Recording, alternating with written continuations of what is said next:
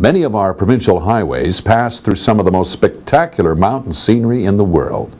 But they also pass through 60 avalanche zones with over 1,300 known avalanche paths. The Ministry of Transportation and Infrastructure manages an avalanche safety and protection program to make sure motorists can travel safely through our mountain passes during the winter months. Provincial avalanche technicians triggered this avalanche on the west side of Kootenay Pass above Highway 3. The avalanche was triggered using a daisy bell, the first time Ministry of Transportation and Infrastructure avalanche technicians have used this technology. A daisy bell is a cylinder suspended from a helicopter that can be accurately positioned above a ridge or cornice. It uses a small controlled pressure wave from the sudden combustion of hydrogen to trigger the slip. It's accurate and efficient, firing as many as 3 bursts a minute, each the equivalent of 7 kilograms of TNT.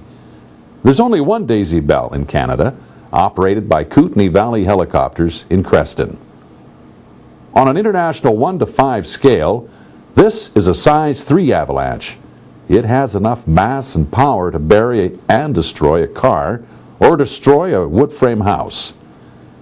To deal with the threat, our technicians regularly monitor snow conditions. When the potential for a slide exists, we'll close the highway, trigger the avalanche, then clean up the debris. Most road closures associated with avalanche control missions last from 2 to 4 hours. November to April represents the most common time when avalanches threaten BC highways.